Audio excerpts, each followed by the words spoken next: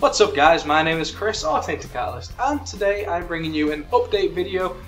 I broke 500 subscribers, so thank you so much for that, for all the people that have recently subscribed and for the people that have been subscribed for a while now. It really means a lot to me, it's awesome. I treated myself by buying Dragon Trainer Lulu, so hopefully there'll be a video soon about that, which kind of leads me on to my next thing. I've been curious, like what should I do with my channel? I've been doing League of Legends stuff, and I've been doing a lot of the psychology stuff, and then some gameplays every now and then.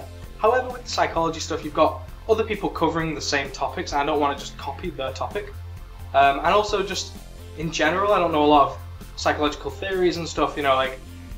So, they're still going to come out, but this isn't what the channel's going to be primarily based around.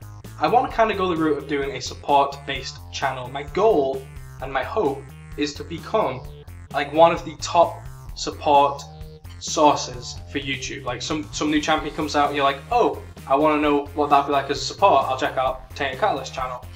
That is my hope for this channel. So support is where my focus is going to be. A lot of you guys have just subscribed from the Reddit because of the topic I made.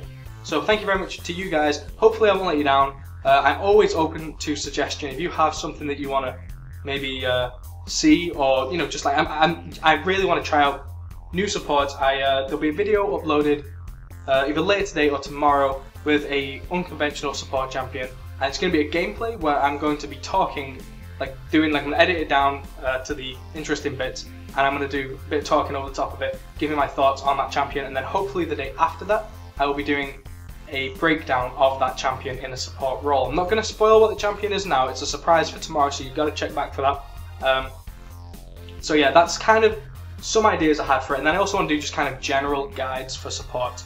Runes, masteries, items, what's good on what champions, what isn't. I don't think I'm going to do like full guides, because to be honest, they're very time consuming. I've said this before, I just don't have the drive, and I don't feel like I do it justice. You know, people put out these guides, they're so elaborate and so amazing. I just don't think I can do that.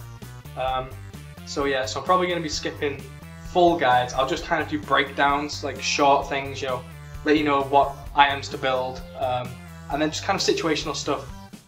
More will be explained in a couple days when I put out the breakdown of the secret support champion. That's an unconventional support, but I'm really enjoying it. I'm currently 100% win rate with this champion as a support, so take that as you will, but that to me is a good sign of a potentially good support in the right situation, and it's definitely a situational support. But I'm getting off topic. This was just a huge thank you. I've broken 500 subscribers, and it really does mean a lot. Hopefully I won't let you down, and hopefully I'll continue to grow, and more people can kind of join in and learn about psychology behind stuff and supporting. So with that in mind, I'm just going to end it there. Thank you very much. I really do appreciate it. And yeah, I will see you tomorrow. Bye.